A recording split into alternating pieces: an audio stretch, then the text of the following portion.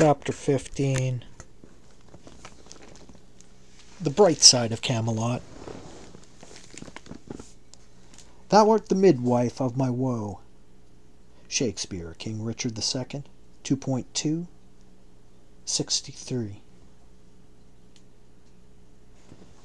The idea of a modernizing monarch is almost an oxymoron.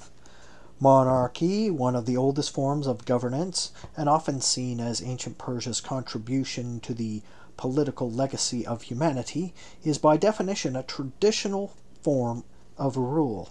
Its legitimizing narrative is invariably based on the traditional idea of divine right. Whether it was the ancient Persian and Zoroastrian notion of Farah-Izadi, divine aura, or the Islamic concept of Zelwa, shadow of Allah. Modernity, on the other hand, is founded on the idea of popular sovereignty and natural rights. People of the modern polity are citizens instead of subjects. They have inalienable natural rights in a traditional feudal society. The rights of the subjects are only those the king deigns to give them. The Constitution of 1905, in an effort to make Iran into a democratic polity, combined these two incongruent concepts by making monarchy both a divine gift and an institution predicated on the support of the people. Machiavelli is regarded as the first political theorist of the modern age. He was the first philosopher to understand that the age of inherited legitimacy had ended. A modern prince, Machiavelli said, must develop his own language of legitimacy, wherein the rights of self-assertive citizens are recognized and respected. The Shah, in this sense, was a historical anomaly, if not an anachronism, a man of contradictory affinities, a prince who had inherited his power but did little to develop a theory to legitimize it, a ruler who promoted social and economic policies that hurled Iran into the modern age, yet was insistent on ruling the country like a 19th century Oriental despot.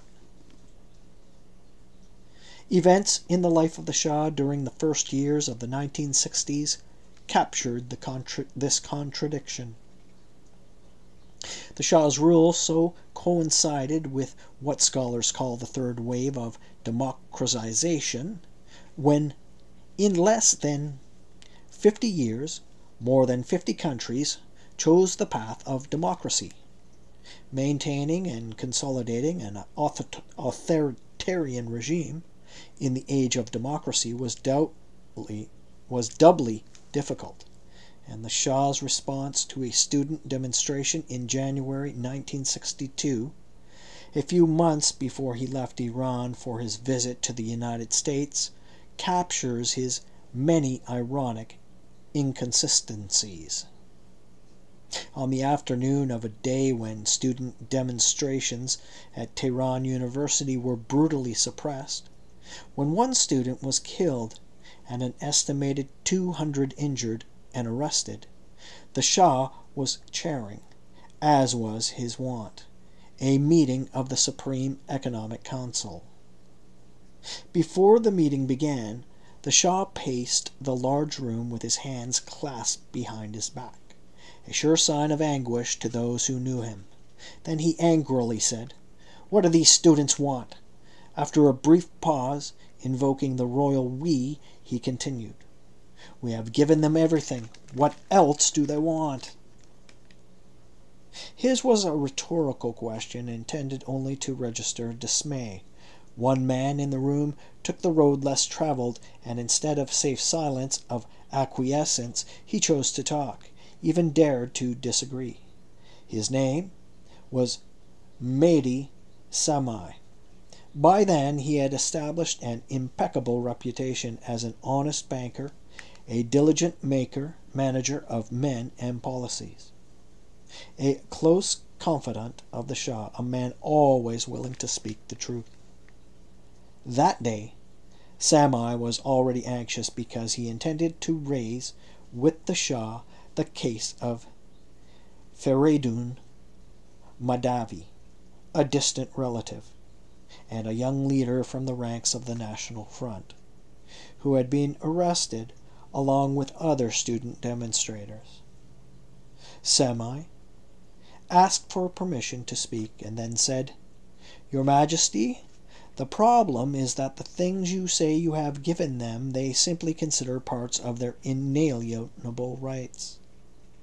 What they object to is being told they are given these rights and being deprived of their other rights they also think they have." When the Shah was still the crown prince and just returned to Iran from his years in Switzerland, he tried to surround himself with men of intelligence and erudition.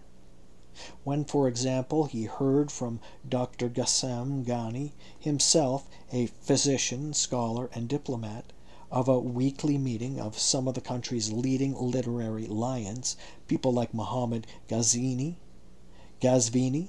and Zoka Mulk Furuhai, he asked them to hold their meetings in his presence at the court. Anxious to learn, he quietly listened to their erudite discussions. Even as king, many of his early advisers and courtiers were seasoned, thoughtful men of politics. But by the time he was on his way to America in 1962, the Shah had less and less interest in the company of the types of men who attended those literary gatherings. The preparations for the trip to the Kennedy White House were, in a sense, the harbinger of a crucial change in the quality of the men the Shah picked as aides and as office holders. He was beginning to lose patience with men of Amini's generation, men who had seen him in his dark and defeated hours, men like Court Minister Hussein Allah, who had a paternal sort of regard for him. Not long after his American journey, the Shah began the process of changing not just the fabric of Iranian society, but the quality of the people who surrounded him. He called it a house cleaning. Gradually and inexorably, he brought to the center of power a new class of technocrats. Before long, even the advice of men like Samai would no longer be welcomed by the Shah. He never shunned Samai, and though he eventually stripped him of political post, he made sure he did not suffer economically. Moreover, the ascendance of technocrats had for the Shah the added advantage of matching at least one element of the new U.S. strategy on Iran.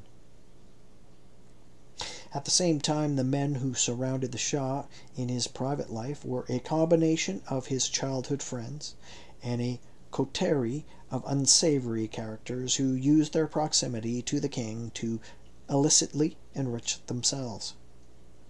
With a few exceptions, when picking friends, the Shah was a poor judge of character. In fact, even before going to the April 1962 meeting with Kennedy, the Shah had made a major move in expediting the rise of an aggressively ambitious young man who took pride in his plans to arrive at the pinnacle of power with the help of his American friends. His name was Hassan Ali Mansour, and he came from a family with a long, controversial political pedigree.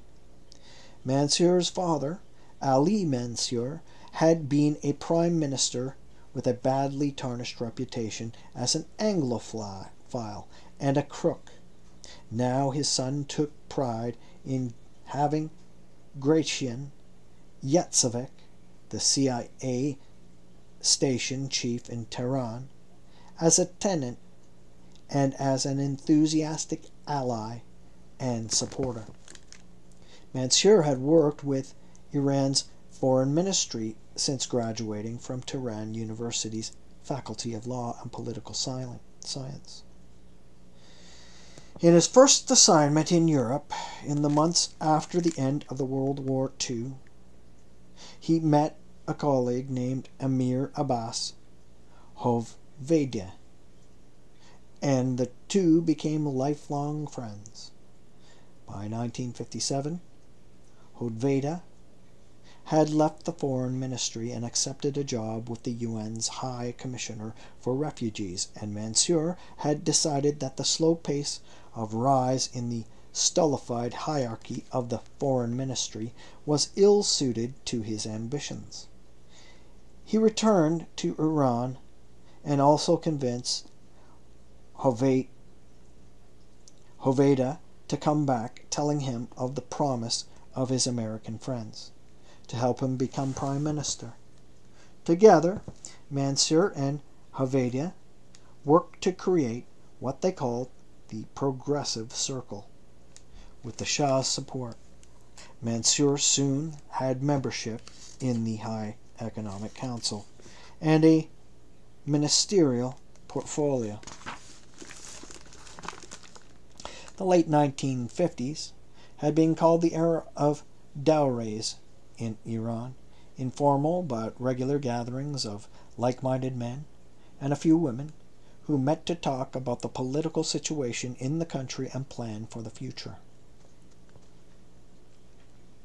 The dowries would have been de facto embryos of political parties, had they ever been allowed to simply follow the natural progression of their ambitions. The Progressive Circle was just such a dowry, and with the Shah's blessing, it did eventually grow into the Iran Novan New Iran Party that was to dominate Iranian party politics for much of the 1960s and the first half of the 1970s. Mansour's meteoric rise to power in Iran, no doubt spurred on by the Shah's public support, was nothing if not a subtle nod to the Eisenhower and Kennedy administrations about the Shah's own intent to bring about reforms in Iran. As dispatches from the American embassy in Tehran showed, diplomats stationed there clearly understood the meaning of the Shah's gestures. There was one last detail the White House wanted to take care of before the Shah left Iran for his visit to the United States.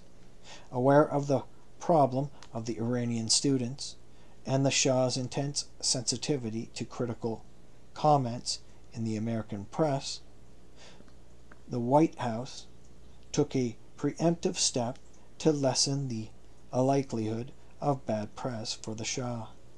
The American embassy in Tehran was instructed to convey to the Shah the following list of things which should be avoided in order to maximize favorable public impression of visit. 1. Wearing of uniforms by the Shah, except at Washington arrival, departure, and wreath-laying ceremonies. 2. Purchasing or ordering of expensive clothing, jewels, or automobiles. 3. Lavish distribution of gifts. On Tuesday, April 10th, the Shah, accompanied by the Queen and an entourage of 10, arrived at New York's Idlewild Airport aboard Pan Am Flight 115. On some occasions, even before he had his own jet, if the Shah flew on the Iranian airline Homa, he would go to the cockpit and pilot the plane part of the way, particularly during takeoff and landing. But this time, the Shah was not at the controls. The royal couple arrived in New York at around 5 o'clock in the afternoon and was taken directly to the Waldorf Astoria Hotel, where the presidential suite, the famous Suite 35A, was set aside for him. The presidential suite at the Waldorf is a 3-bedroom apartment with a big living room and a dining room that can seat more than 40 guests. In one corner is the desk used by General MacArthur. Kennedy's rocking chair is in another. A beautiful Cartier clock adorns one of the walls. The East River and the Hudson, as well as the UN buildings, are all visible from the windows of the suite.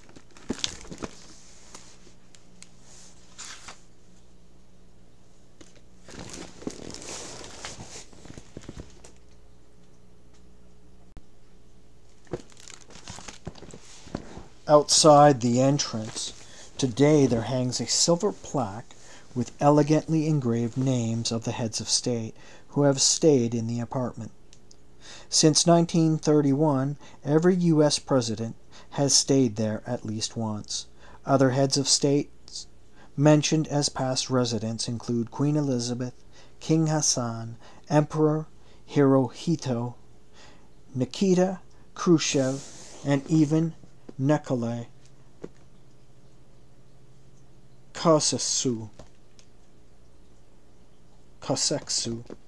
the Roman despot. In 1962, and every other time the Shah stayed at the hotel, particularly after Iran's oil revenues suddenly jumped and the Shah's entourage grew bigger and more extravagant, he was afforded an even more ostentatious royal treatment.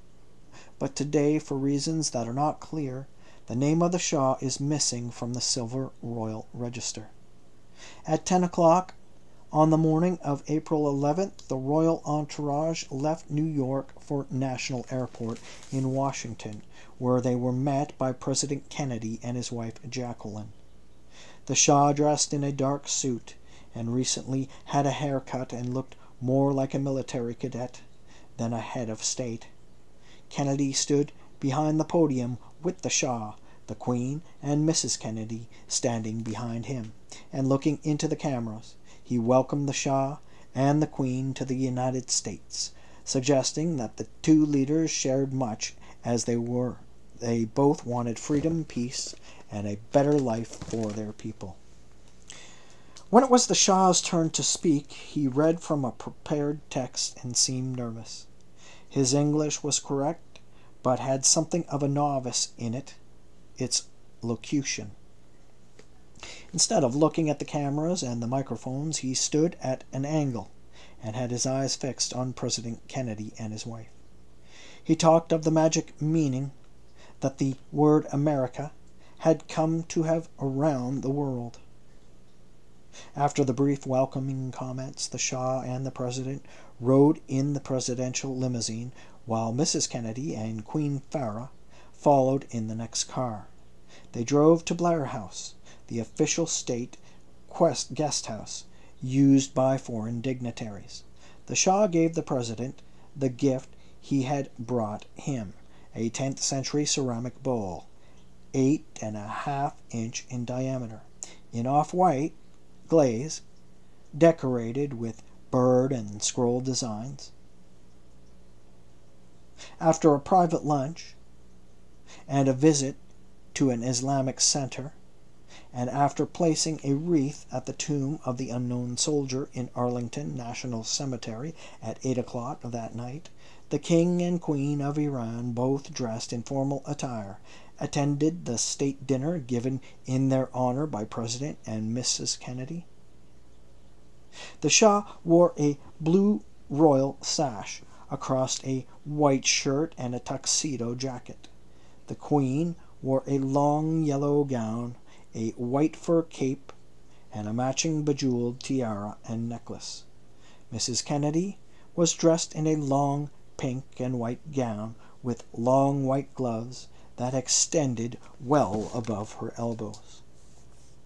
Aside from the meetings with President Kennedy and others in his administration, the Shah had 3 big speeches to give on that trip. The first was the night of the state dinner. The second was his talk before a joint session of Congress, and the third was his appearance before the National Press Club.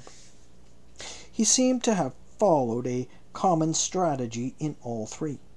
He wanted to point to Iran's rich history and its shared values with the West. He wanted to argue for a more military assistance and a bigger Iranian army.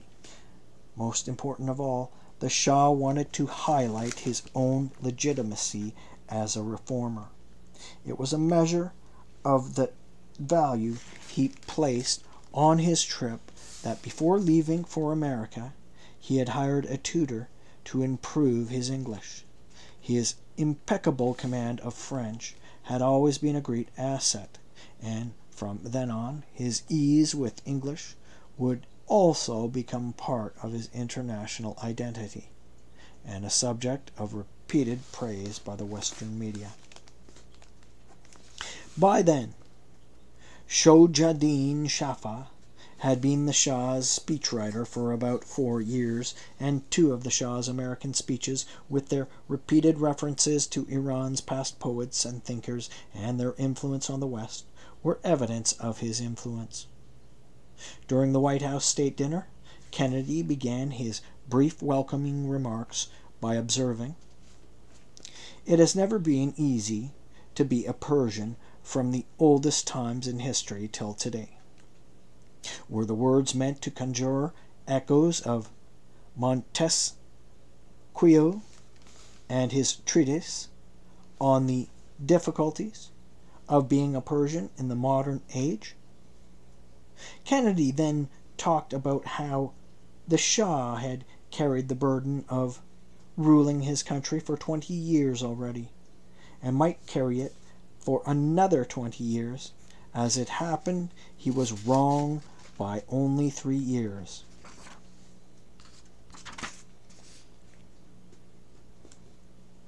In an effort to show his support for Amini, Kennedy praised the Shah for surrounding himself with able and dedicated ministers. Yet the president avoided as much as possible mentioning Amini's name, finally reflecting the many references in his briefing papers to the Soviet threat. Kennedy ended his talk by referring to the fact that Iran lived in the belly of the bear, and then commended the Shah for keeping his country safe from the Soviet threat. When it was the Shah's turn to speak, he began by referring to the history of the strong and amicable relationship between Iran and the United States. He talked of the first American missionaries who came to Iran, and he praised the work of men like Dr. Samuel Jordan, who gave his life and youth to promoting culture and education in Iran. He conjured the memory of Ralph Waldo Emerson, the quintessential American intellectual and poet, citing his lyrical eulogy of the Persian poet Sa'di and his virtues of honesty. The Shah then quoted Kennedy's own profiles in courage, concluding from it that he had hitherto been able to stand up to the malicious attacks on him only because justice was on his side. The pomp and ceremony of the state dinner and the Shah's attempt to underscore his pedigree as a genuine reformer were all a prelude to his much anticipated discussions with Kennedy, scheduled to begin the next day. At 9:30 the next morning, the Shah walked into the cabinet room of the White House for the first round of his meeting with Kennedy. The American and Iranian delegations were already seated around the Oval Table. They had been informally discussing Soviet machinations in the Middle East, an issue on which both sides were in complete agreement. On each side of the table, the center seats were left empty, designated for the Shah and the President, but before being seated, Kennedy led the Shah into a small private room off the Oval Office, where the two talked alone for 15 minutes. No notes of this meeting were taken. Once the Shah and Kennedy emerged from their private meeting, the President began by offering a brief account of their private discussion.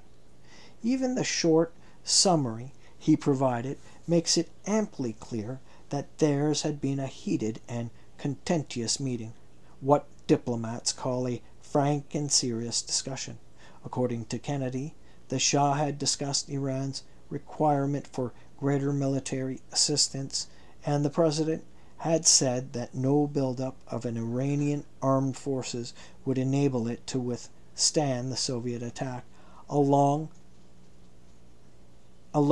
and that the greatest present danger to Iran was internal, and that the current government program in Iran, namely Amini, appeared to be aimed at reducing this danger.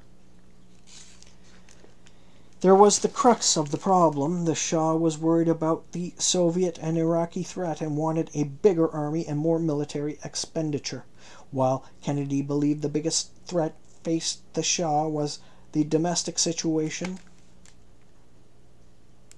and wanted to push for more reforms and bigger slice of the budget for social expenditures. Since it was the U.S. government that had to pay for much of any expansion of the Iranian military, Kennedy's views carried particular weight. He wanted to convince the Shah that the Iranian army was essentially for maintenance of internal security. And for that purpose, Iran needed a modern, albeit significantly smaller force. To sweeten the deal, the United States proposed a new program that provided the Iranian army with sophisticated equipment.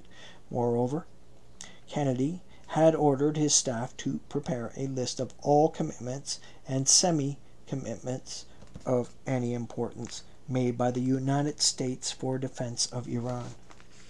In other words, Kennedy wanted to reassure the Shah that in the event of a Soviet attack, the United States would be there to help. The list of such commitments included 12 items, from the Tripartite Declaration of Tehran, assuring the Shah that Iran does not stand alone in the face of these Soviet pressures. The Shah was not convinced. "I can tell my military," he said, "that they shoulder no responsibility in the defense of their country against the Soviet aggression."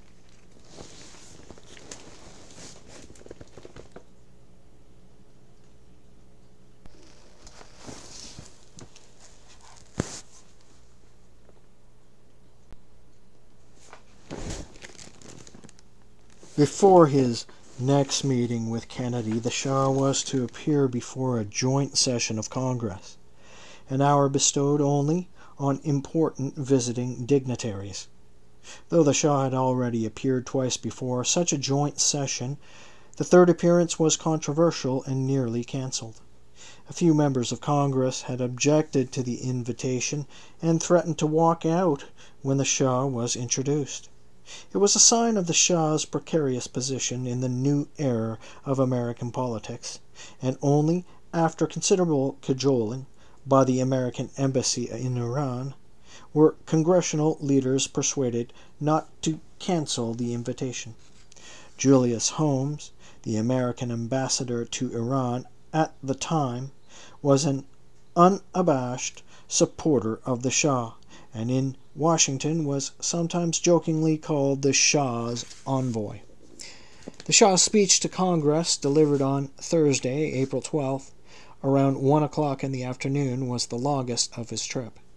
It expanded some of the ideas he had first articulated during his remarks at the White House dinner. The big difference was that in the congressional speech, he put more emphasis on the reforms that had begun in Iran. He made sure the Congress knew that it was he who had given the government of Amini some authority to carry out these changes. Like Kennedy, the Shah had no desire to use the dread Amini name. The Shah's last major speech was to the National Press Club. He was more at ease on this occasion, and even engaged in some light banter with the journalist.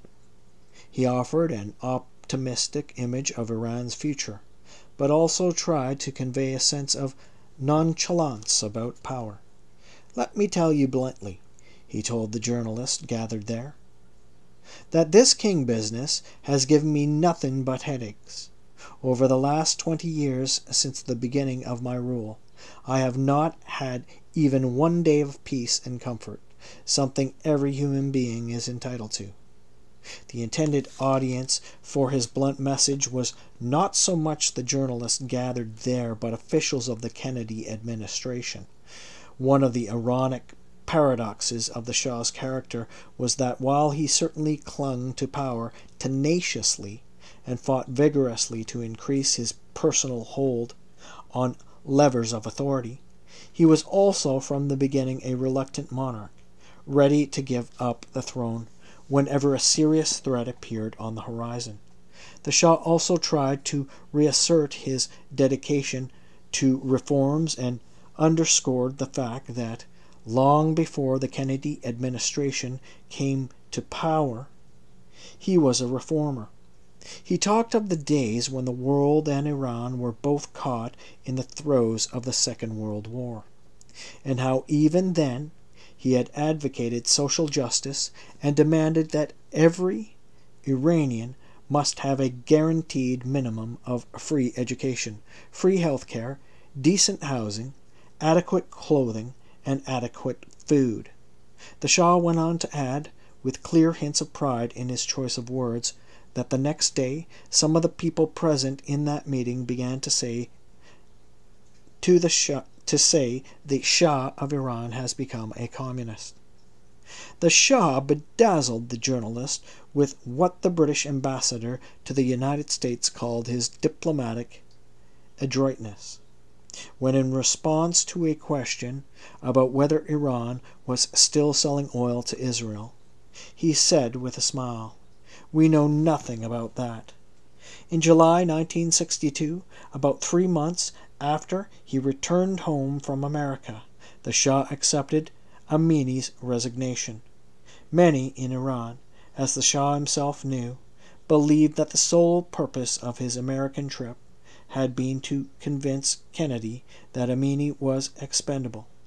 If there is any evidence for such an alleged agreement between the Shah and Kennedy, it must be the Aide memoir covering the Shah's second discussion with Kennedy on April 13th.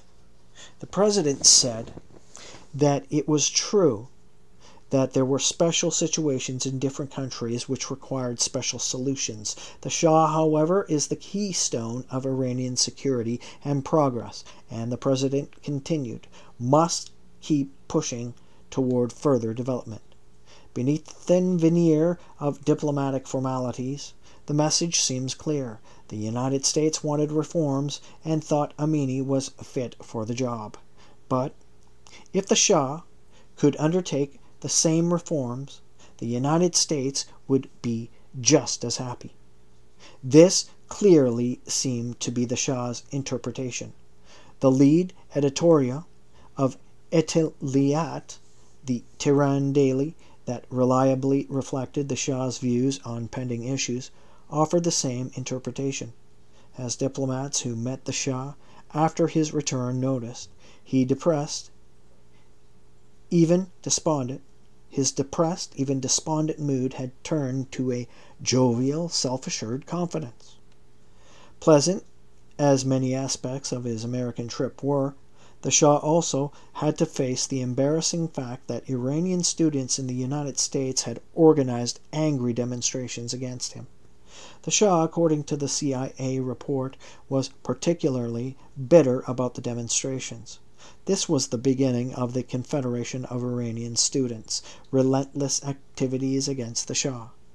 For the rest of his tenure, he would never again travel to a Western European or American city without the specter of student demonstrations haunting him. Ironically, by the late 1960s, communist countries were the only places the Shah felt safe from the harassment of demonstrations by leftist Iranian students.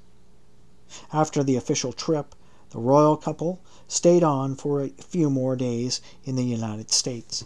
The Queen had never been to America before, and this, the Shah told the American ambassador, would be a good chance for her to see some of the continent.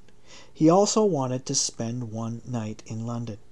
The London trip was declared by the Shah to be private, in spite of the fact that because of other visiting dignitaries, it was a particularly inconvenient time for the British government to host the Shah. They went out of their way to roll out the royal red carpet for him and his entourage, including a meeting with Queen Elizabeth.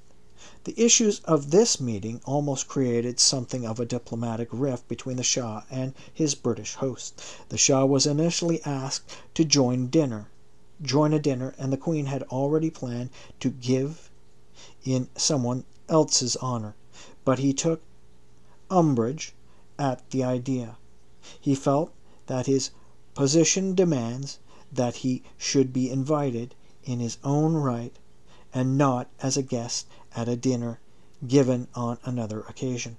The British government changed plans to fit the Shah's wishes.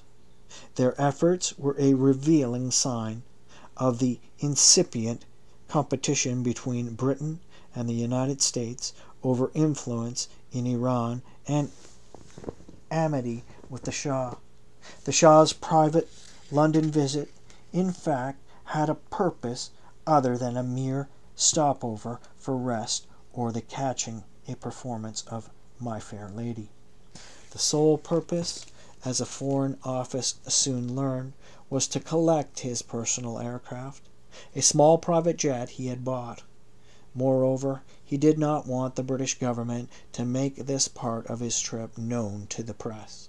Maybe he and the American warning against expensive purchases in mind. Maybe he had the American warning against expensive purchases in mind when he made the request to keep his purchase of the plane quiet. The Shah and his wife made one more stop before returning home, going to Montreux to visit the Shah's daughter, Shahnaz, her husband, Ardashir, and his father, General Zahedi. The general was by then in frail health, and the Shah was keen on trying to reconcile with the man who had saved his throne in 1953, but had lived in virtual forced exile since 1955, and bore some resentment against him. Whether the general ever forgave the Shah for what he considered was his royal ingratitude is not clear. Back in Iran, the Shah received help from two sources in his attempt to get rid of Amini.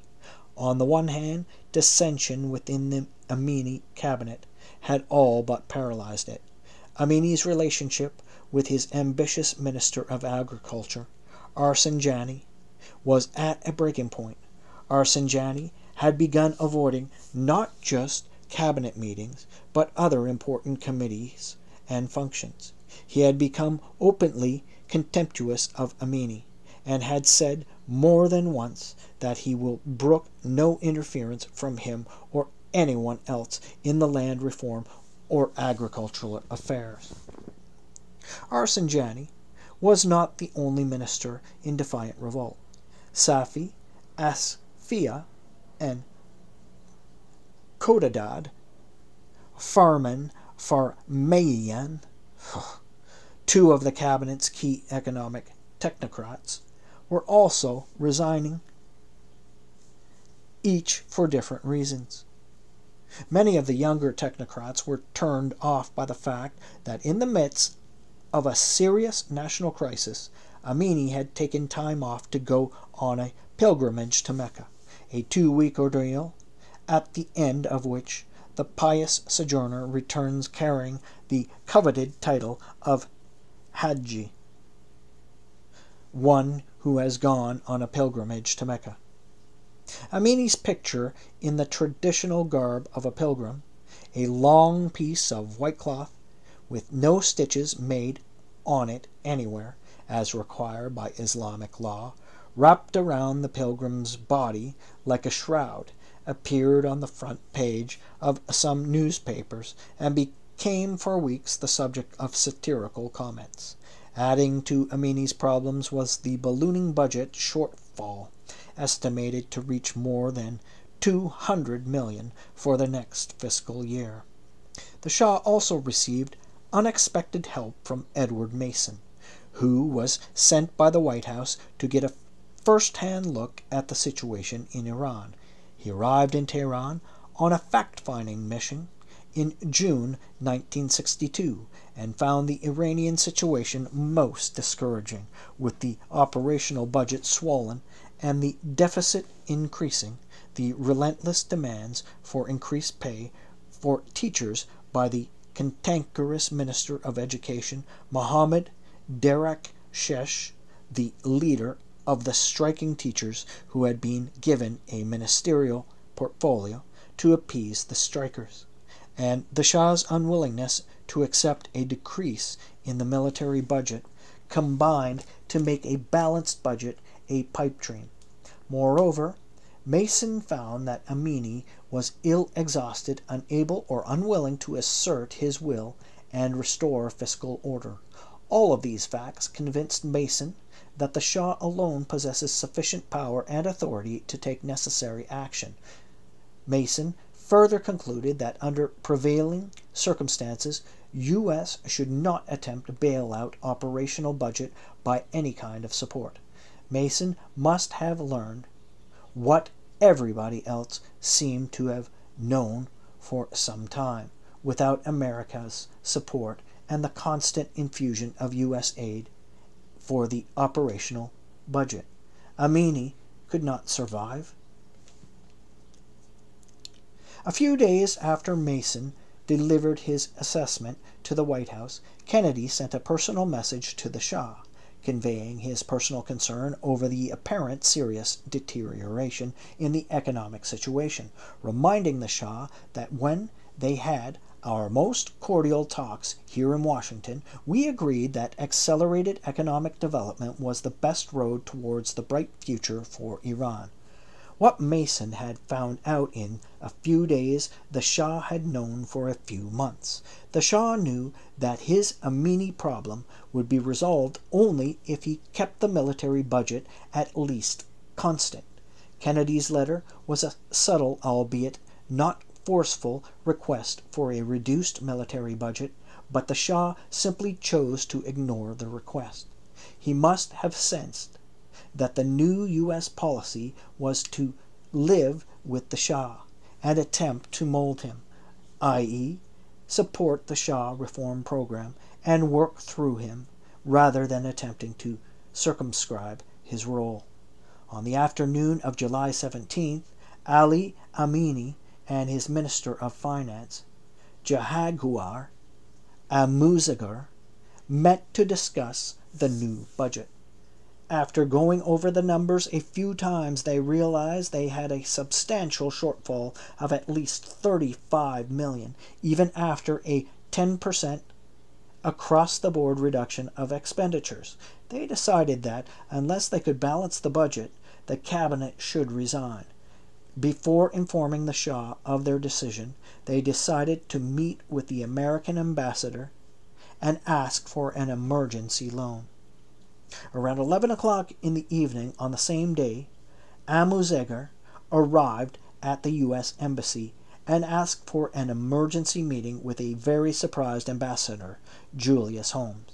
Unless the United States was willing to give the government an emergency $35 million loan, Holmes was told, the Amini cabinet would resign.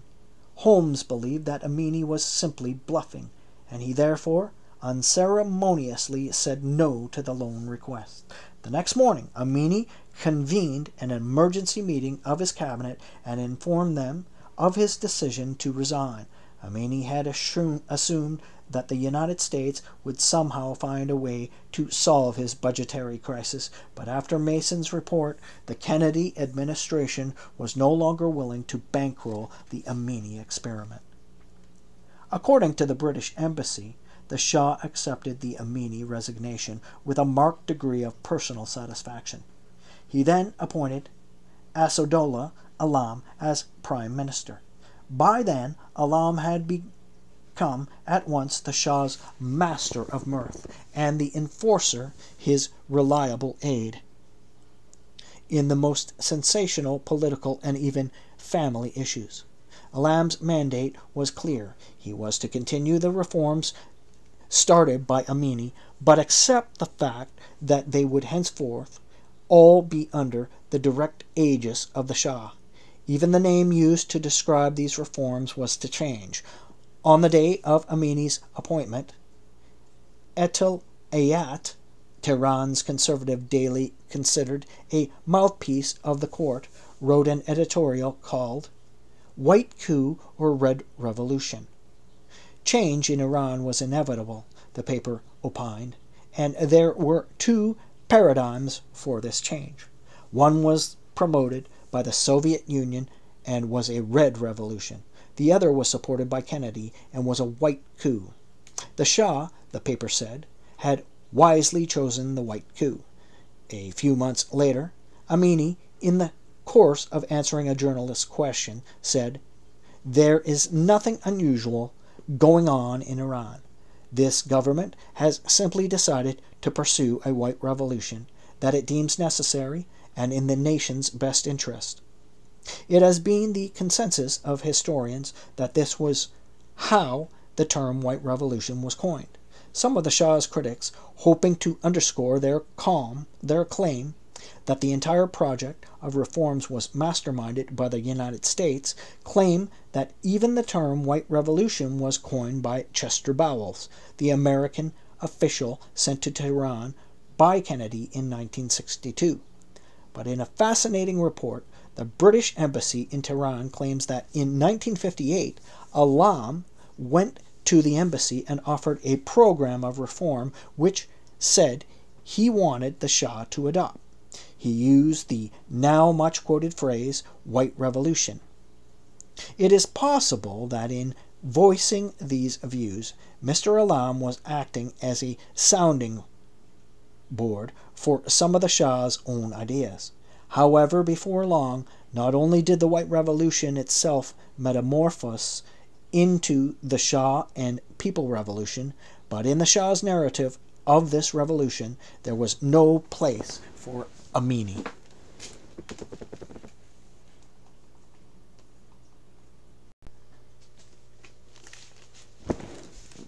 There was something surprising about the Alam tenure.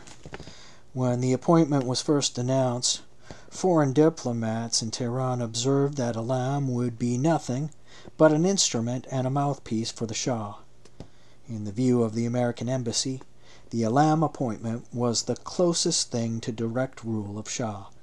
Alam completely devoted servant from outset. There will not be a question in anyone's mind of independence on part of PM. The embassy made another revealing observation about Alam.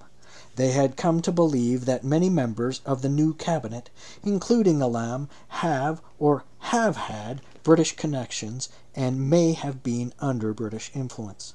Was the Shah trying to assure Britain of its continued relevance in Iran by the appointment of an Anglophile prime minister to carry out a program supported by the United States? Whatever the Shah's intentions, and whatever the embassy's estimation in reality, Alam went on to play a crucial role in July 1963, saving the monarchy in its first major confrontation with the clergy. The Shah's clash with the clergy was the culmination of a few years of planning on both sides. In 1955, when under pressure from the clergy, the Shah had approved the attacks on members of the Baha'i faith. The British ambassador went to talk with the Shah about the bad influence of reactionary mullahs.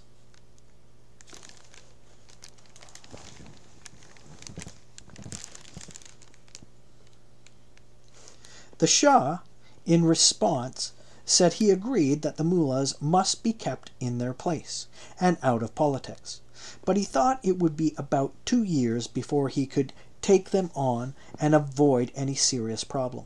The Shah missed it by a few years, and the confrontation took place not in 2 but in 8 years. Even then, trouble was not altogether avoided.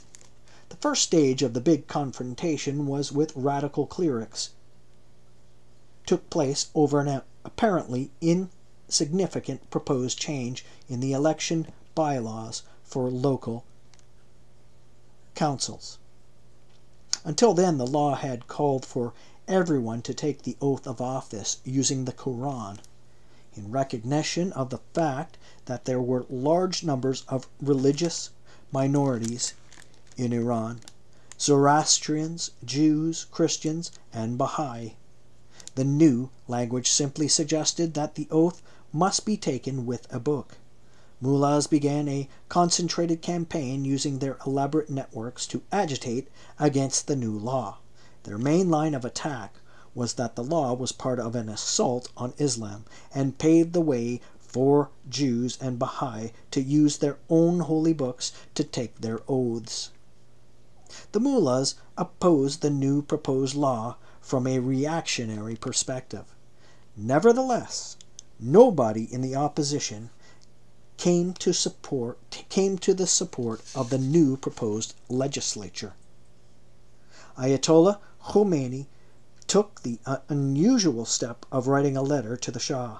The letters exchanged were notable both for their decorous language and their firm, unbending positions. Ayatollah Khomeini had heard reports that in the new election law, Islam is not indicated as a precondition for standing for office, and women are being granted the right to vote. As you know, national interest and spiritual comfort are both predicated on following Islamic laws. Please order all laws inimical to the sacred and official faith of the country to be eliminated from government policies. A couple of days later, the Shah responded. The first noticeable part of the retort is the way he chose to address Khomeini. In an obvious dig, the Shah did not use the title of Ayatollah, but instead called him Hojat al-Islam, a much lower rank. The Shah said that the new laws proposed by the government contain nothing new, and I went to remind you that I am more than anyone keen on respecting our religious rules. At the same time, I want to remind you of the conditions of the time and the situation in other countries of the world. The Shah ended his note by telling the cleric that he would forward his letter to the Prime Minister. A few days after receiving the Shah's terse note, Khomeini wrote back, this time threatening the monarch with the wrath of the Muslims. At the same time, he offered him some words of advice. Don't allow sycophants to attribute their anti-Islamic acts to your majesty. If ever there was a chance for a compromise between the Shah and Khomeini, it was in the course of these rare epistolary contacts. But compromise was not on either man's mind. The clergy finally brought enough pressure on the government that Alam, in a press conference, announced that the proposed bill had been withdrawn. Ayatollah Khomeini, till then a little-known figure outside religious circles, took the lead in writing a letter to all religious leaders around the country, congratulating them on their first major victory. He wrote less like just another cleric, but like the leader of an unfolding revolution. The tone was messianic and self-assured, and the goals set for the movement were ambiguous but tantalizing. This was 1962. For the Shah, however, the decision to withdraw the law was only a tactical retreat. Before long, on January 6, 1963, he announced a 6-part program, the first volley of the renamed Shah and People Revolution. It included, amongst other things, 2 articles the clergy adamantly opposed. Article 1 called for land reform. This was, according to the British Embassy, one of the most revolutionary measures in a 3,000-year history of Iran. The second article called for the right of women to vote and stand for office. The other 4 points covered nationalization of forests, sale of state-owned enterprises, profit sharing by workers in 20% of corporate profits, and finally the creation of a literacy course, the idea of using army conscripts as teachers in the Iranian countryside, where illiteracy was sometimes estimated to be near 90%. While the major controversy of the literacy course was simply the question of pride of authorship, 3 different sources claim to have initially come up with the idea. The land reform and women's rights to vote became the most contested issues of the White Revolution. The entire clerical hierarchy went into high gear to oppose these 2 elements. Moreover, on January 9th, the Shah announced his decision to hold a referendum on January 26. The date was picked in order to complete operations before the beginning of the Ramadan, Sikh, the month of fasting for Muslims. To counter the argument that the Iranian constitution did not allow for a referendum, an argument made against Mossadegh, the Shah argued that Addenda 26 and 27 to the Constitution stipulate that the powers of the country are derived from the nation, thus allowing him to go directly to the people and ask for a legal mandate for his White Revolution. The White House was not pleased with the decision for an entirely different reason. The Shah, they concluded, had decided to wrap himself firmly in mantle of revolutionary monarch. In their opinion, the Shah had bought Rafsanjani's idea of building political bases among the peasantry, and decided to have his own revolution without U.S. advice. Moreover, in what is retrospect turned out to be an almost prophetic prediction of the 1979 revolution, the White House was worried that land redistribution without extensive social reform would result in chaos and turn the newly activated peasantry against the Shah. What they failed to predict was that with the rise of Iran's oil revenues, cities would become magnets for these disgruntled peasants, and that in the cities they would turn against the Shah and be absorbed by the clergy's wide network of organizations. Becoming foot soldiers of the Islamic Revolution, the life of Iran's controversial 21st century president, Mahmoud Ahmadinejad, follows this trajectory rather closely. The Shah and his regime did all they could to turn the referendum into a tour de force. Some of the leaders of the opposition, with the exception of the clergy, were arrested.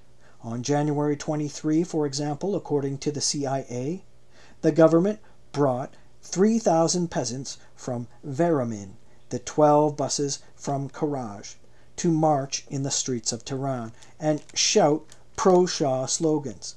Flexing his military muscle, the Shah also ordered a battalion of paratroopers to parade through Tehran that day. A tank company was ordered onto the Jalaleh racetrack, earlier the site of the big National Front rally. The symbolism was hard to miss. On the same day, in the city of Qom, about 300 seminarians led about 3,000 demonstrators on a march against the referendum in the morning, while the afternoon and government brought 5,000 peasants into the city to show support for the Shah. The peasants allegedly attacked the mullahs who had been against the regime, shouting slogans and wielding sticks. The referendum was at once unusually democratic and expectantly undemocratic. It was democratic in that women were for the first time allowed to vote, but their votes were not going to be counted. This was partially to put women on a collision course with the clergy who had opposed women's suffrage. Khomeini's views at that time, for example, were clear and categorical.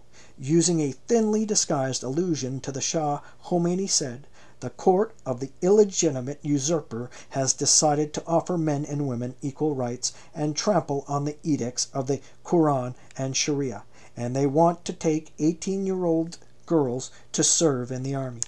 Other ayatollahs were even more vituperative in the opposition to women's right to vote and their equality before the law.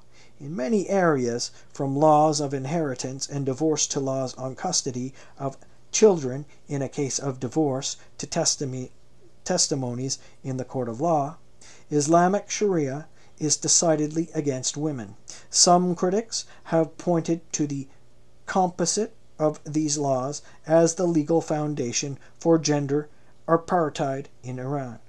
The early signs of this gender apartheid were evident in the clergy's opposition to the Shah's intended reforms in favor of women. Ironically, the Iranian opposition, even amongst the feminists, also never supported these reforms, dismissing them as cosmetic and superficial. But in 1963, the participation of women in the referendum was intended to show them who their foes were and also to give them a taste of power. Women were unlikely to leave the political world, the American embassy reported, without a fight. While the participation of women, albeit merely symbolic, added to the democratic value of the referendum, the fact that voters were required to vote in open ballot boxes under the watchful eyes of the police and secretary forces stationed in every voting place made the results highly suspect. Not surprisingly, 99.5% of those who voted cast a ballot in favor of the White Revolution, with a little more than 4,000 people out of an electorate of nearly 6 million daring to ask for a no ballot. The success of the referendum was a cause of tempered joy in the Kennedy White House. Robert Comer, President Kennedy's point man on Iran, who was refreshingly frank in his views and notes, decided that it has been a long time since we last massaged the Shah. The referendum and the proposed reforms, he said, provide a first-class occasion for JFK to do it, and to remind him that Big Brother is watching. Kennedy did write the note of congratulation. No sooner had the Shah received it than he decided that it offered him an opening to further consolidate his relations with the American president. He immediately sent a message inviting President and Mrs. Kennedy to visit Iran at their earliest convenience. The response was not satisfactory to the Shah. Kennedy, after expressing deepest gratitude and reiterating his interest in the Shah's progressive reform movement, informed him that he must nevertheless decline the invitation. But the Shah had other, more immediate problems to face after the referendum. He was aware of the clergy's opposition to his reforms and their boycott of the referendum, and he was angry at what he felt was a de facto alliance between them and disgruntled landowners. He went on a carefully calibrated offensive. The regime had also received reports that the clergy were planning to turn the roused passions common in the month of Muharram into political demonstrations against the Shah and his reforms. It is during the first 10 days of the month that Shiites mourn the martyrdom of their third Imam, Hussein, in the Battle of Karbala in AD 642, and the processions of flagellating men and weeping women crowd city streets. The Shah and his trusted Prime Minister, Alam, set out for a multifaceted strategy. They began marshalling militarily and security forces for the possible day of reckoning, and the Shah also commenced a public relations campaign against the mullahs.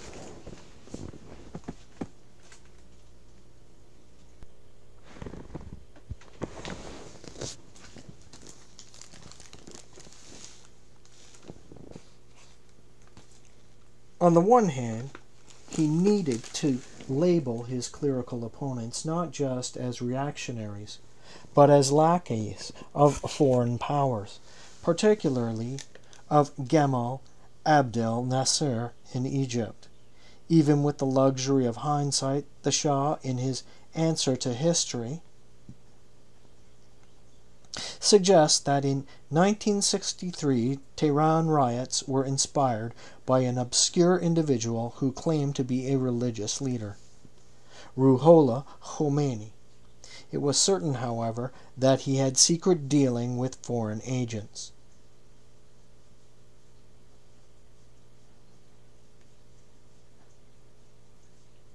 Later, the radio stations run by atheist emigres belonging to the Tudeh party accorded him the title of Ayatollah.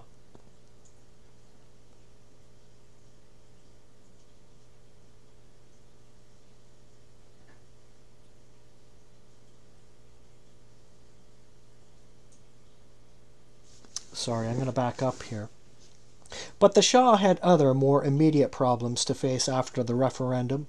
He was aware of the clergy's opposition to his reforms and their boycott of the referendum, and he was angry at what he felt was the de facto alliance between them and disgruntled landowners.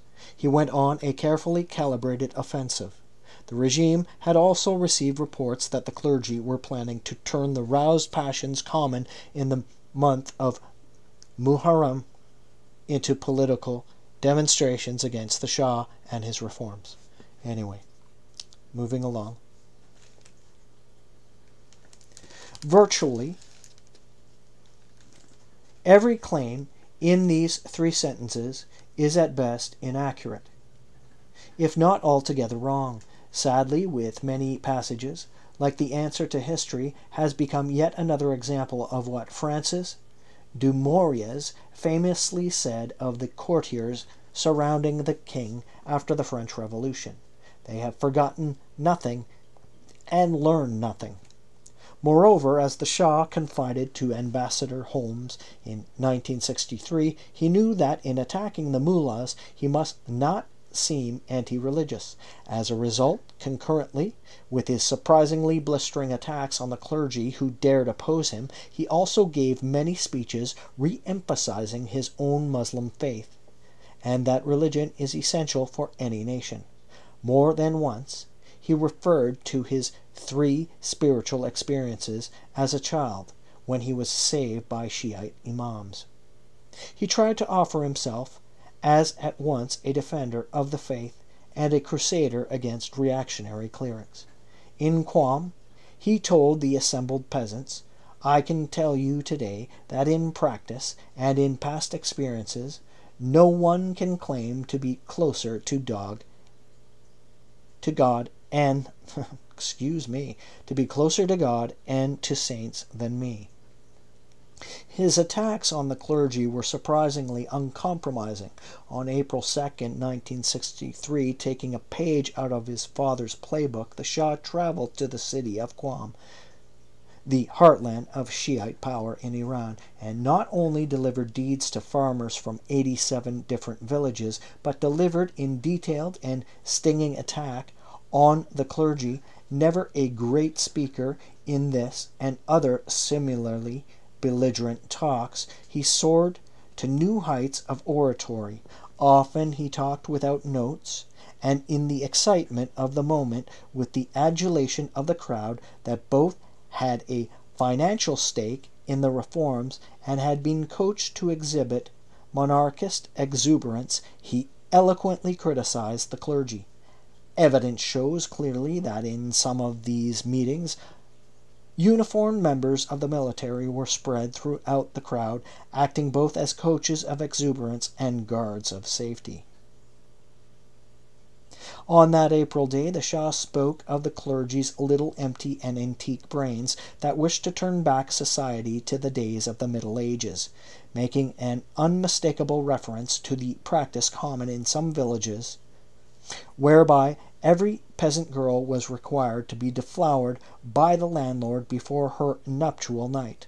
The Shah, knowing full well Iranian men's obsessions with questions of honor and virginity, asked rhetorically why these obscurantist mullahs were insistent on keeping alive the feudal system in which, before the first night of the nuptial, some shameful acts were required. And then he made a clear threat against his opponents by saying, if necessary, we will even shed the blood of some innocent people to eliminate this group of miserable, ignorant elements. There is no alternative, and it should be done. 4 days later, in the city of Kashan, he made an even more blistering attack on the clergy. He called them Black Reaction, his unmistakable code name for the clergy opposed to him. By then, Red Reaction had also become his favorite code for communists. He defiantly declared, the days of Black Reaction have ended. Theirs were the days when they used to get a free ride off the people's shoulders. Today is the time of logic and reason, and they, like madmen, are trying to lie.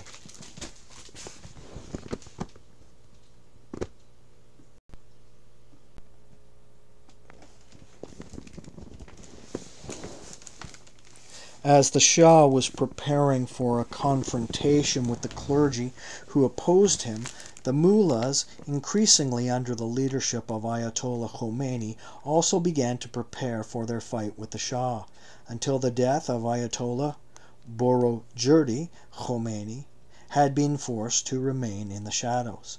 Nevertheless, he had, in spite of Ayatollah Boroujerdi's injunction, decided to support and align with a young, fiery, rabble-rousing cleric turned terrorist called Nawab Safavi, the founder of Fedayeen-e-Islam, Martyrs of Islam, the most powerful Islamic terrorist group in modern Iranian history. Safavi had been executed by the Shah's regime in 1955. Now, with Boroujerdi's death, Khomeini was stepping into the limelight and appealing not only to the more radical younger elements of the clergy, but to the remnants of Safavi's followers. In those days, the network of Islamic forces was as nebulous and nimble as it was invisible to the untrained eye, which incidentally included Sabak. The network included classes in the Quran, religious camps for different ages, mourning groups in charge of organizing processions and mourning ceremonies, women's groups, and a number of publishing houses, many located in the city of Qom, which published large circulation magazines and books. There were also a large number of political groups. Aside from the freedom movement, the more religious wing of the National Front, there were at least 3 other underground organizations active against the regime.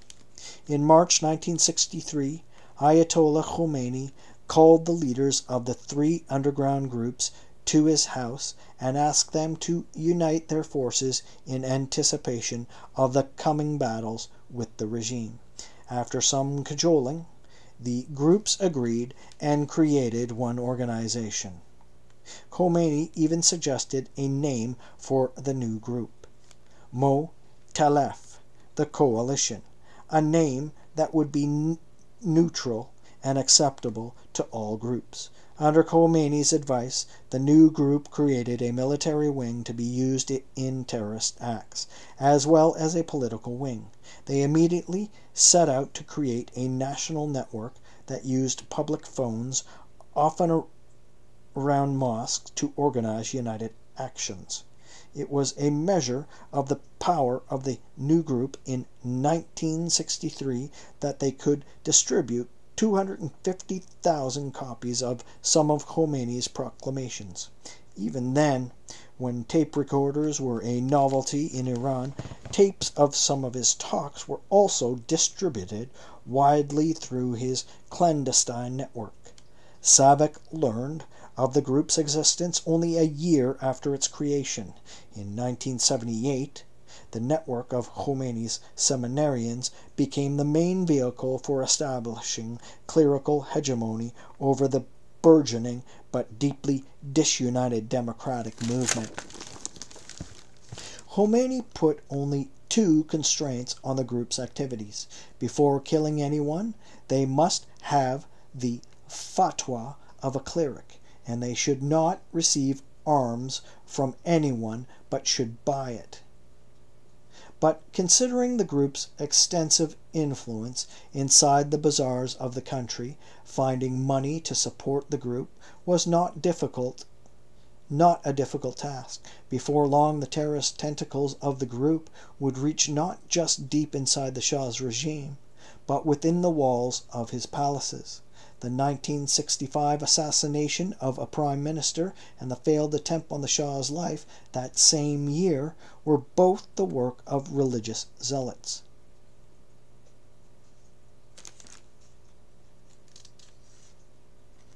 Once formed, the group, helped by a number of other ad hoc groups and personalities, began advertising for Ayatollah Khomeini as a new marja taglid, or source of emulation. Shiism divides the community of believers into two groups, the handful of emulated Ayatollahs and the rest of the flock. Each Shiite must choose an Ayatollah to emulate. What makes an educated cleric into a marja-e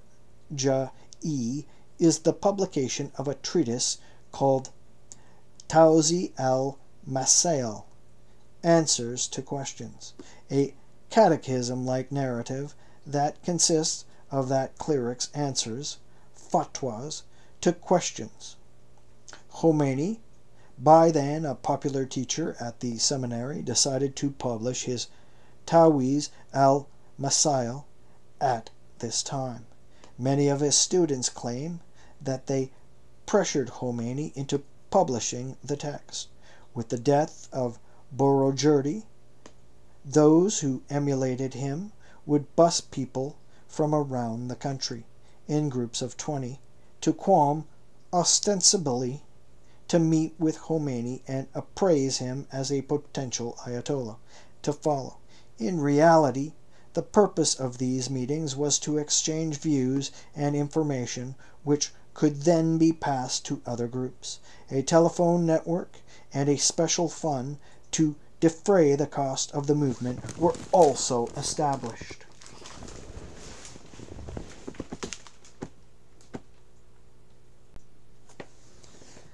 The two armies, one composed of the military and security forces and belonging to the Shah, and the other consisting of the supporters of Khomeini, clashed on June 5th, the 10th day of Muharram, when passions were aroused.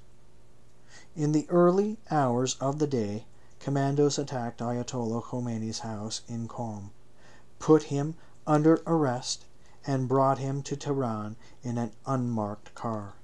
News of his arrest arrived in Tehran before he and his captors did. His network of supporters took to the streets shouting slogans, burning banks and cinemas, attacking governmental offices, even attempting to take over the radio station.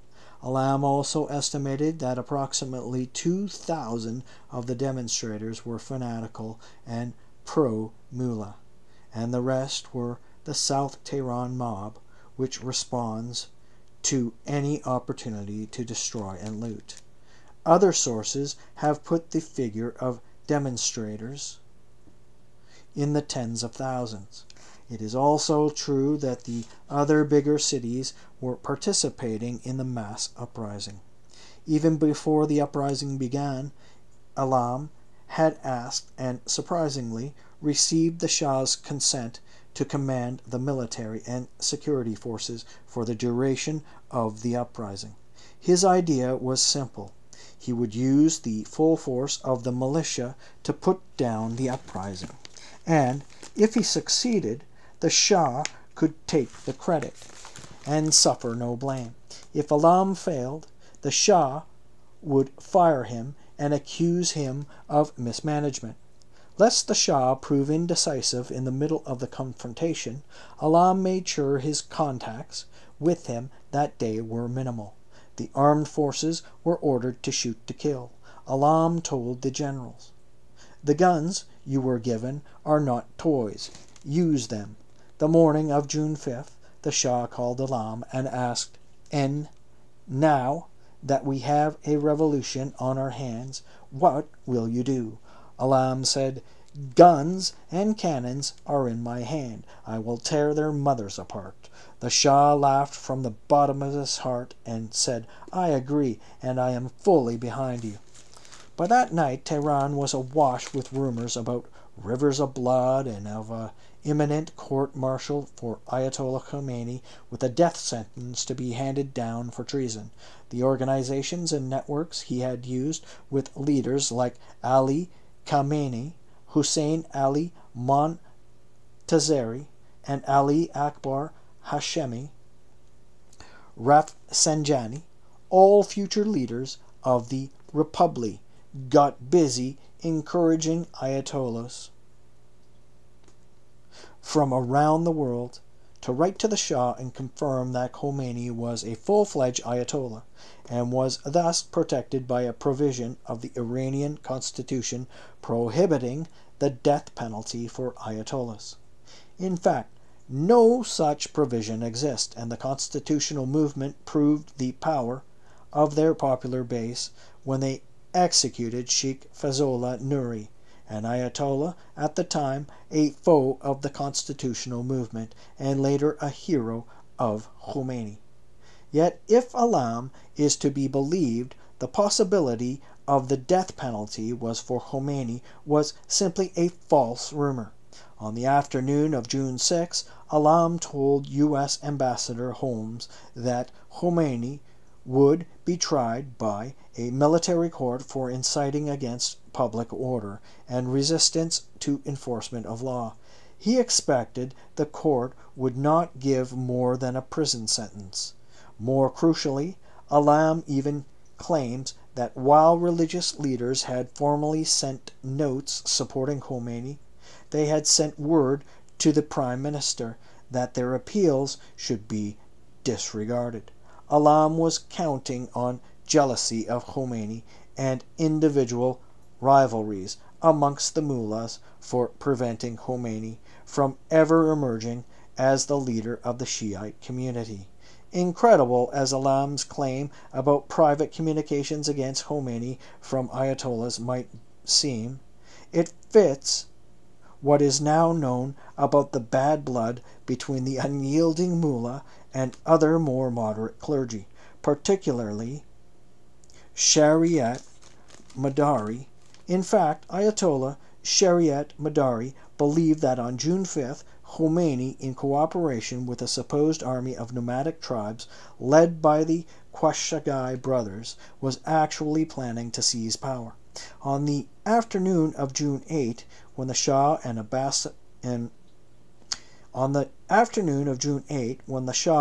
Ambassador Holmes were in a meeting, Hussein Allah and Abdullah Entezam, an elder statesman, and for many years the head of Iran's oil company, went to the court, and according to the Shah, they shouted at me and said, "Enough is enough, enough bloodshed, dismiss the government of Alam, and make your peace with the mullahs." The Shah heard their arguments, but then, in his own words, threw Allah and Entezam out of his office, summoned Alam to the court, and ordered him to arrest the two men. Alam also makes clear that the Shah had ordered out not just Allah and Entezam, but the other three elder statesmen who had met at Allah's house and complain about the government's approach to the crisis. Alam claims he did not follow the Shah's orders, however, asking him for forgiveness. Reports and rumors about the number of people killed on June 5th range from the opposition's claim of thousands to the regime's official figure of about 120. The American embassy gave the number of dead as 200. When the Shah was in exile and free from the immediate incentive to fudge or fidget, a curious Dennis Wright, sent to the Bahamas by Margaret Thatcher to meet the Shah, asked him about the real number of those killed that June, and the Shah declared that the same number announced by the government at the time had been correct. Moreover, contrary to the fear that the army would not fire on their fellow citizens, something that had frightened the Shah 2 years earlier, the army proved willing and killed no small number of protesters. The White House, on the other hand, was not happy with the events of June 5th. 2 weeks after the event, Ambassador Holmes was instructed to protest to the Shah about the incompetence of his government. By June 6, the city began to return to normalcy. For the rest of his political life, Alam never ceased reminding the Shah that he saved the throne and derancenated the power of the clergy. A few days after the bloodshed, when Dennis Wright met Alam, he found him like a cheerful schoolboy, and he seemed quite unworried by last week's rioting. Rather like an ostrich, I fear. Wright concluded, however, that nothing is quite the same. Serious trouble, he wrote, has been nipped in the bud for the time being, but this won't be the end.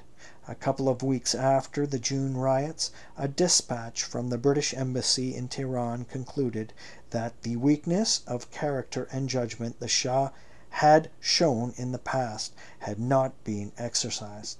The country is waiting for leadership which somehow, despite all the brave words, the Shah never quite provides. At the same time, taking his cues from the Shah, Alam continued trying to convince leaders of the National Front, many of them then in prison, to join a coalition government. If before the bloody suppression such a coalition was hard to imagine, after that June it was virtually impossible to fathom. The U.S. Embassy kept asking about the time when the imprisoned National Front leaders would be released, and the Shah clearly felt he must make at least one more gesture of readiness for reconciliation. As he told the American ambassador on July 18, 1963, he had agreed to the broad outlines of a deal with the National Front. In fact, while they were in prison, the leaders met with the Iranian who introduced himself as a well-wisher, who had close ties to representatives of the U.S. government, and tried to hammer out the terms of this deal. The deal called for the release of the leaders and a meeting with the Shah, when they would give him oral assurances that they accept his leadership and realize that during this revolutionary period the Shah must play a more active role than of constitutional monarch.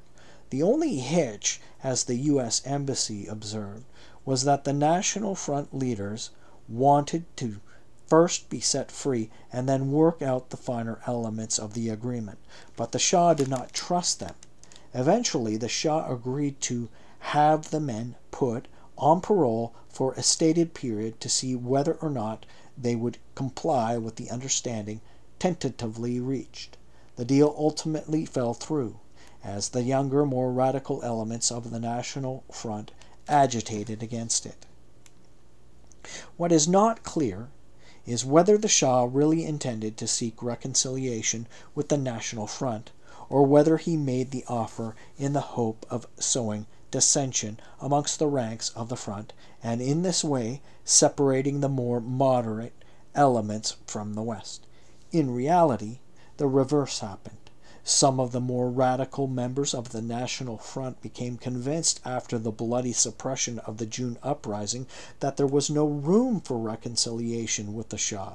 They took up arms against the regime.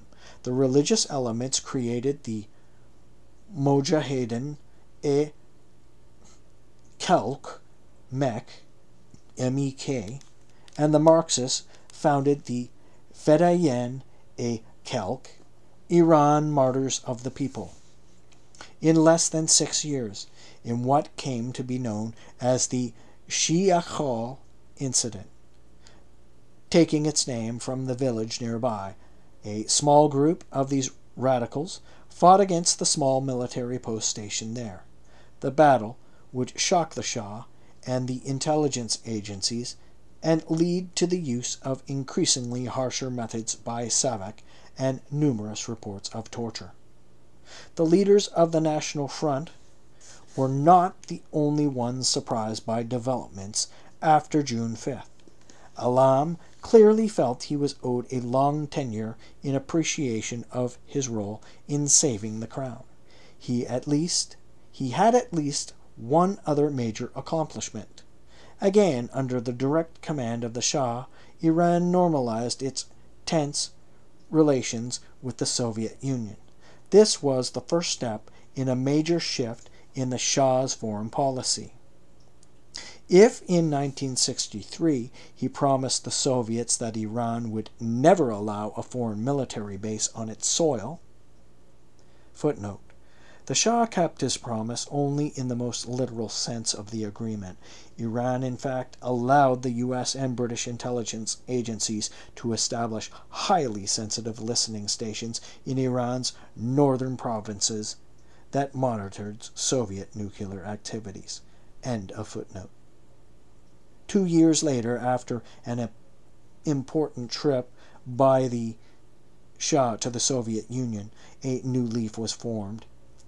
A new leaf was turned in the relations between the two countries. Iran agreed to sell gas to the Soviet government in return for help in establishing a steel mill, something the Shah and his father had coveted for more than 3 decades. In many private conversations, Alam tried to take at least some of the credit for his normalization. But none of these real or claimed services could have saved him. In fact, he had a big surprise in store. A little more than 2 weeks after the June 5th uprising, the Shah shared his intentions to dismiss A little more than 2 weeks after the June 5th uprising, the Shah shared his intentions to dismiss Alam and appoint Hassan Ali Mansour with an American embassy official. Furthermore, the Shah felt the need to engage in a ruthless dismissal of some of the people surrounding him, a house cleaning. Amongst those the Shah wanted to dismiss were Jafar Sharif Amami and Abdullah Entezam. He also planned to create a single political party to become the main political force in the future. Before long, the Shah put his support behind the Progressive Circle and ordered the creation of the Iran Novan Party. At this time, the Shah confided to the British Embassy that he was now convinced of the need of a one-party system in order to reach the people. These pronouncements are particularly interesting in light of the fact that only 3 years earlier, in Mission for My Country, the Shah had condemned one-party systems as benefiting only totalitarian communist societies. In the meantime, one of the accusations against Ayatollah Khomeini was that he had accepted money from Nasser of Egypt. Khomeini was also accused of creating an unholy alliance with General Bakhtiar. And it was this alliance, the regime claimed, that had played a role in fanning the flames of discontent. Many in Iran and some of the diplomats stationed in Tehran at the time doubted the veracity of the charge that Khomeini had taken money from Nasser. Dennis Wright, for example, wrote in his journal, "A tense day, martial law. Persian government is claiming Nasser's hand behind it. I doubt this very much. Using the safety of exile?" Bakhtiar had, in fact, began to actively work against the Shah. He had no qualms about his potential allies. Whoever was against the Shah, from Nasser in Egypt to Ayatollah Khomeini, communist members of the Tudeh Party, or members of the newly established Confederation of Iranian Students, and after 1968, the Ba'ath Party in Iraq, he saw as a potential ally, and went out of his way to form an alliance with them.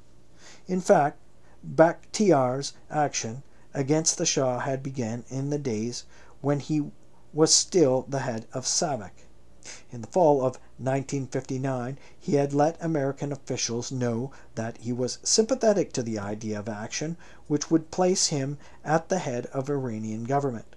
On March 10, 1959, the CIA reported that Bakhtiar has been making contingency plans for the time the Shah lost control. A month later, the same source reported to a meeting of the National Security Council that Bakhtiar was continuing to formulate plans. In the event the Shah disappears, Bakhtiar even tried to frighten the American government into supporting him. In August of that year, Bakhtiar told American officials that present policies of Shah and government are leading Iran towards revolution, and that he expects the Shah will flee to Europe in near future. Proof of this prediction, Bakhtiar told American officials, was that the Shah was converting royal property into hard currency, and no longer showed any interest in domestic investments. Ironically, Bakhtiar, who had by then come to symbolize all the brutalities of SAVAK, whose name conjured terrifying tales of torture against the opposition and rampant financial corruption in the regime, claimed that the chief source of his discontent was the fact that the Shah had forced him to use SAVAK to rig elections. In recent elections, American officials were told the Shah had personally picked every one of the Majlis deputies. These efforts to woo American support for the idea of a coup had all failed. Interestingly, there is no evidence that the CIA reported any of these machinations to the Shah. Only in 1961, when Bakhtiar tried to convince the Kennedy administration to support his plans, did King Roosevelt inform the Shah.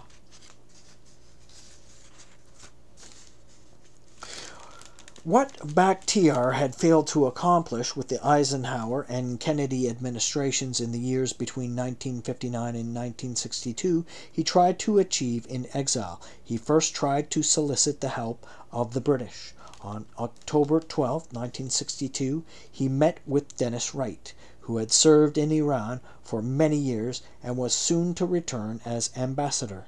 The meeting took place in the Ritz Hotel in Cannes, where Bakhtiar was spending some of his time. Bakhtiar was known as a bon vivant and an incorrigible womanizer, and the French Riviera had always been of his favorite spots. He talked of growing discontent among all classes in Iran and of increasing Russian influence in the country. He blamed the Shah's exclusivity for the country's serious troubles. Iran's sole salvation, Bakhtiar said, was for a strong man and an equally strong team to rule in the name of the crown prince. There was, of course, no doubt that the strong man he had in mind was none other than Bakhtiar himself. Dennis Wright was less than supportive. He first gave the standard British claim when they wanted to refuse help to someone, saying, "Britain did not get involved in the domestic political situation of Iran." Bakhtiar knew as well as anyone how influential the British were in Iran's domestic politics. Bakhtiar himself owned his job as the head of SAVAK, at least partially. Bakhtiar himself owed his job as the head of SAVAK at least partially to their support. But the crucial part of Wright's response came when he said it was the policy of Her Majesty's government to support the Shah. After that October 1962 meeting, the British government faced a dilemma. Should they keep silent and hope that the Shah never found out about the meeting, or should they tell him about the meeting and risk his wrath, but also stoke the fires of his paranoia about what he considered the constant British machinations against him? Dennis Wright argued that they should tell the Shah exactly what had happened, emphasizing that as far as they were concerned, Bakhtiar had virtually ambushed him, and assure him that no other contacts with the general were planned. The British government chose the right approach, but the Shah was not convinced that they were telling the truth.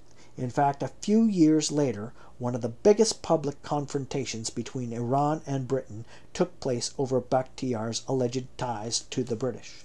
The Shah's troubles on the days of the June uprising were not limited to Khomeini, Bakhtiar, angry landlords keen on keeping their villages from exploration, and the disgruntled urban population. On the night of June 6, 1963, the royal family and a handful of their friends were gathered for what was beginning to have the regularity of ritual, an evening at the house of one of the members of the Shah's family.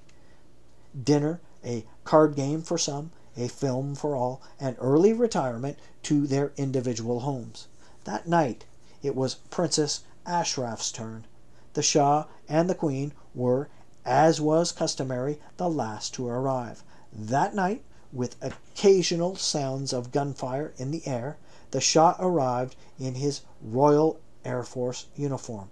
He still smoked in those days, and after sipping some scotch, Black Label was his favorite, and smoking half a cigarette with his long holder, he began to go around to meet with the guests. Everyone was nervous. Groups of 3 and 4 had gathered around the large hall and chatted in hushed voices.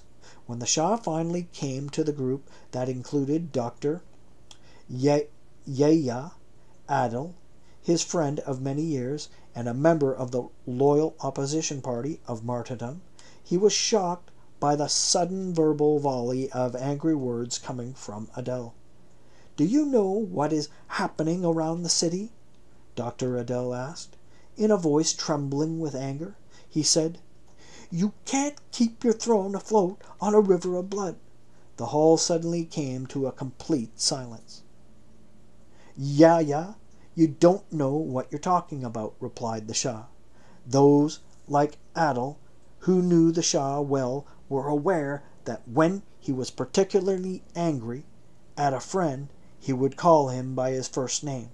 But to everyone's surprise, Adel's outburst cost him nothing other than this one sentence.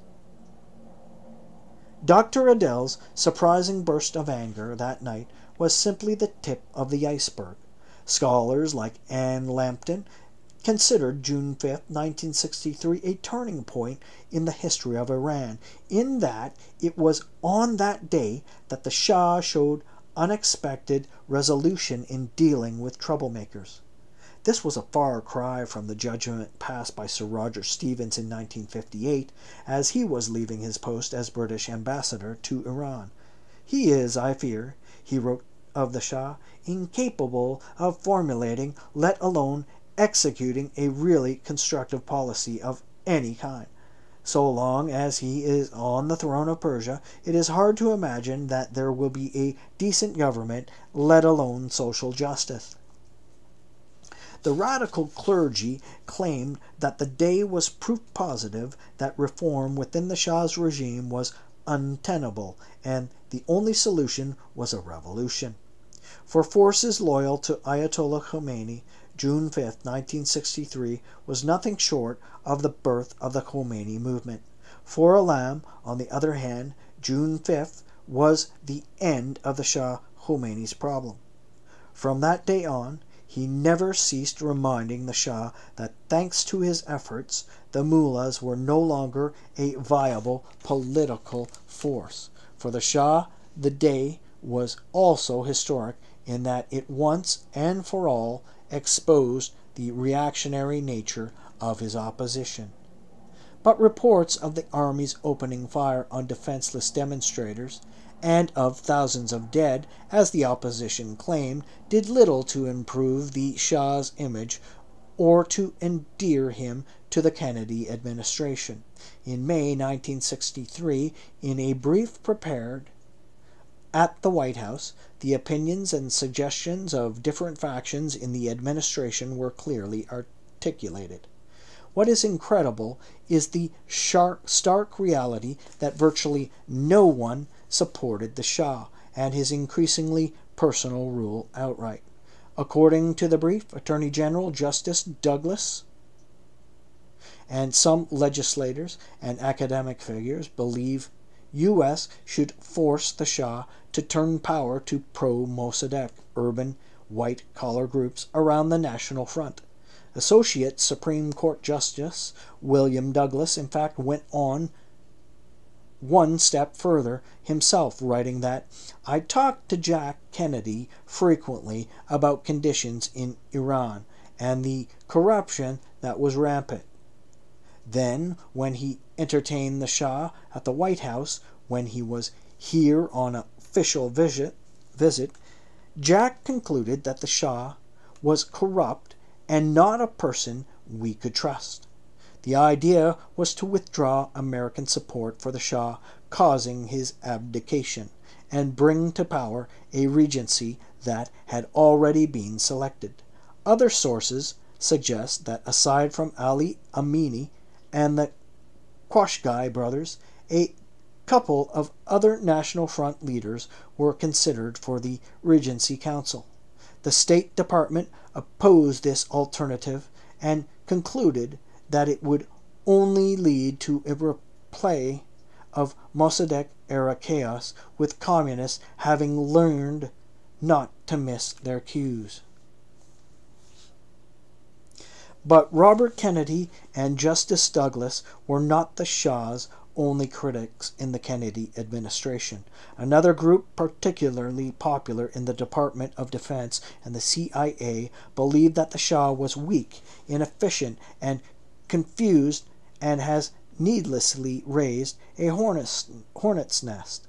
They advocated that the United States force the Shah to halt reforms and turn over power to military-based traditional groups. A third group wanted the United States to force the Shah to turn over power to a young Western-trained economist. Kennedy's assassination on November 22, 1963, put an end to these speculations. There was a new president and a new policy. What is invariably surprising about the liberal-minded administration is the ease with which they talked of regime change in Iran and about deciding in Washington that the structure of power should be in Tehran. Kennedy's last correspondence with the Shah was about the same issue that had preoccupied the two men from the beginning, and that had become a point of contention between them. It related to the size of the Iranian military and the nature of the threat to Iran. In the letter, Kennedy used a new argument, telling the Shah that since the Cuban Missile Crisis in October 1962, it had become obvious that the United States had strategic superiority over the Soviet Union, and thus the Shah did not need to worry about the Soviet threat. The Shah was sensitive to the attitude of the U.S. and British governments towards him, and was affected by the tensions with the Kennedy brothers. On November 22nd, hours after Kennedy was assassinated, the State Department concluded that the Shah needs fresh assurances. On the other hand, on hearing the news of the Kennedy assassination, the Shah personally dictated to Foreign Minister Abbas Aram an angry diatribe against Kennedy addressed to President Lyndon Johnson. In the letter, the Shah accused Kennedy of a failure to understand the intricacies of Iranian politics and of unduly interfering in the affairs of the country. The Shah had specifically ordered Aram to send the letter without showing it to anyone, but Aram shared the letter with Alam, and both decided against sending it.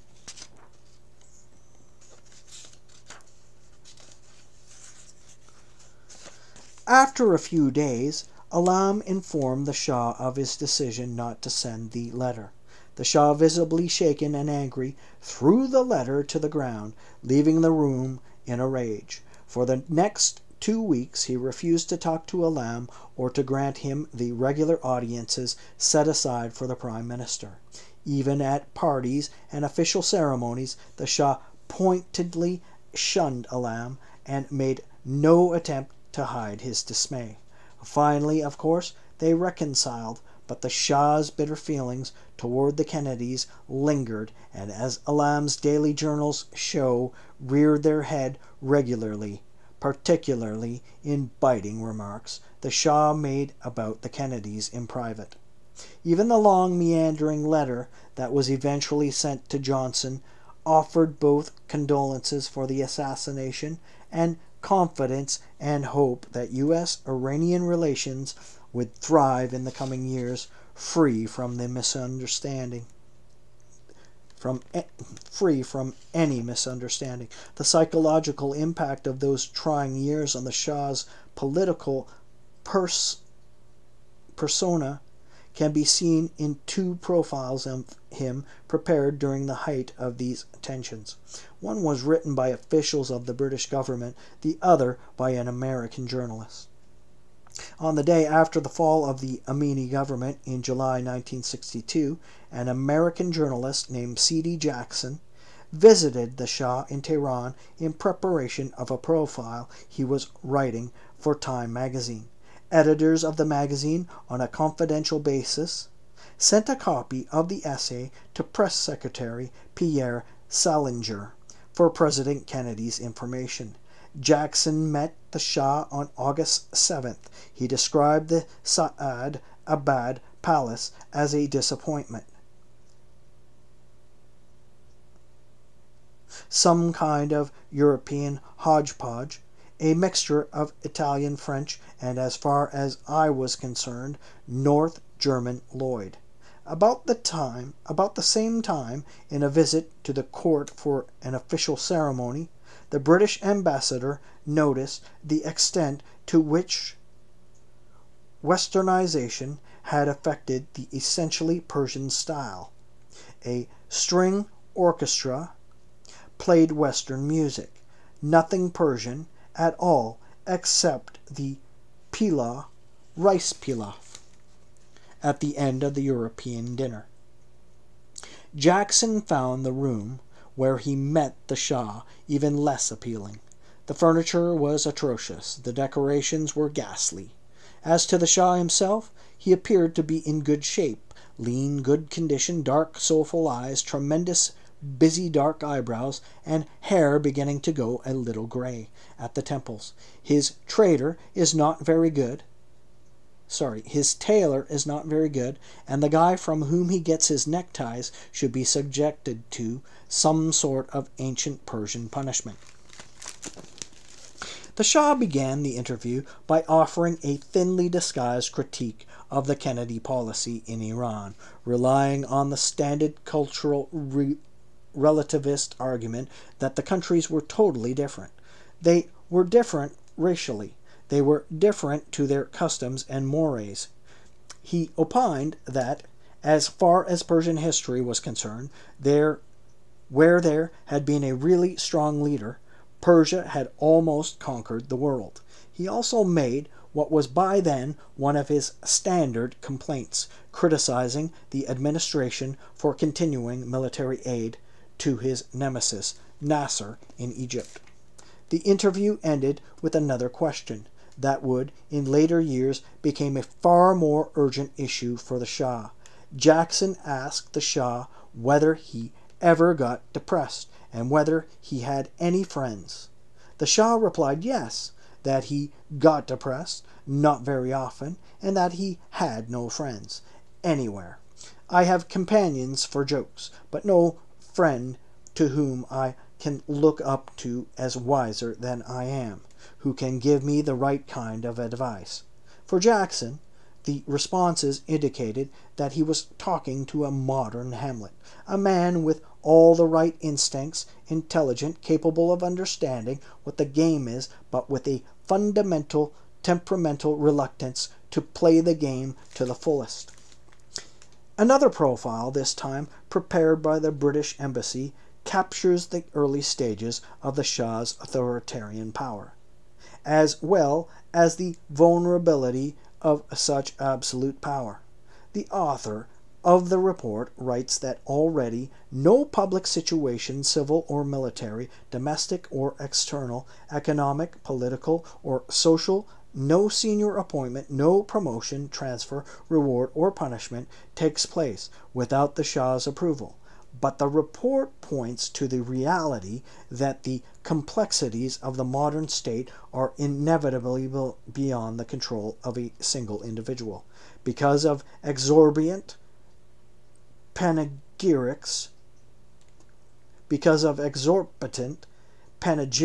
of sycophants who the Shah had gathered around him, he was, according to the profile, being increasingly convinced that only he is capable of governing this country. Even more dangerous, according to the report, was the fact that though he is genuinely patriotic, he is also egotistical and not incorruptible. He is inclined to lose his nerves, and some accuse him of cowardice.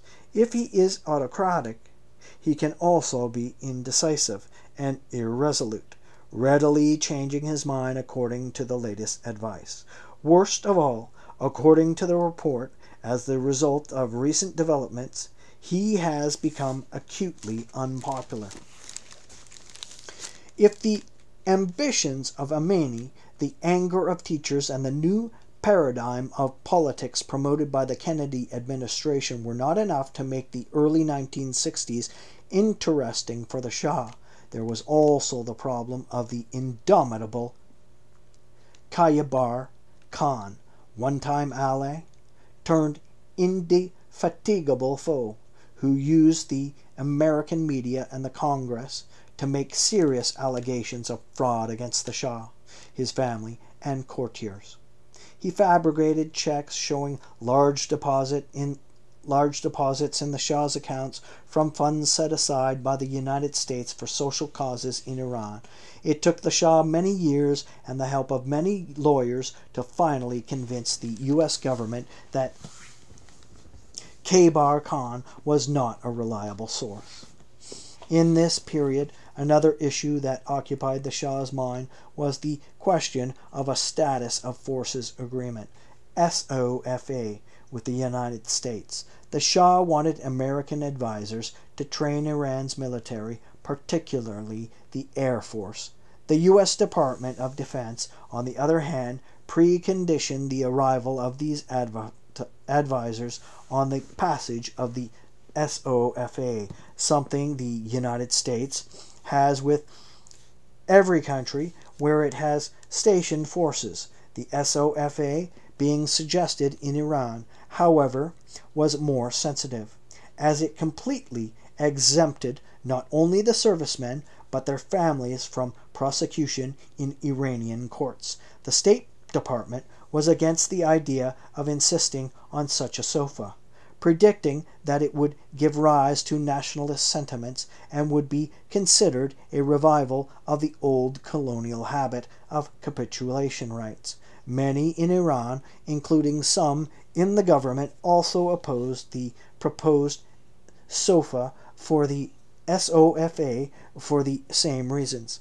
The Shah shepherded, through the Iranian parliament, the proposed agreement and cognizant of rising public sentiments against the bill, even encouraged some members of the Majlis to oppose it. Eventually, the law was passed after Prime Minister Hassan Ali Mansour knowingly lied to the parliament about its actual content. The most forceful opposition to the bill came from Ayatollah Khomeini, who was eventually exiled for his virulent anti-Shah, anti-Israel, and anti-American rhetoric. The Prime Minister soon paid with his life for his role in the affair, and Khomeini was capitulated into the center of Iranian politics. The events of 1963 had clearly affected the Shah's physical and psychological condition. In February of 1964, accompanied by the Queen, he took a trip to Europe. They were supposed to be gone for only 2 weeks. They stayed for 5. As always, rumors began to spread. People whispered, "Why is he gone for so long?" An explanation was required. Italiyat offered the official explanation in an editorial. The trip, it said, was primarily motivated by the Shah's need for rest and for treatment for abdominal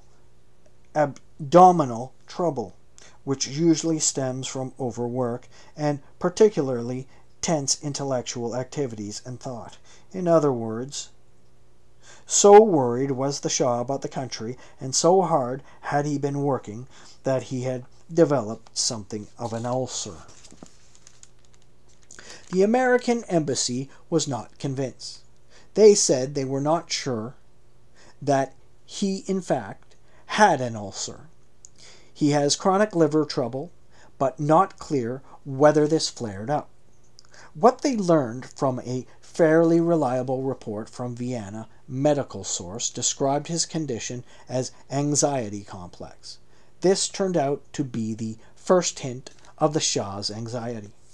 Maybe his anxiety, as much as psychological as political, was rooted in the fact that he knew more by his unarticulated instinct than by reasoned insights that the socio-economic forces he had put into motion would sooner or later clash with his increasingly authoritarian style for rule. For the Shah, character was destiny. He was neither an efficient dictator nor a man willing to accept the constraints on his power set in place by the Constitution and made necessary by the increasingly modern characteristics of Iranian society, characteristics he himself had played a key role in creating.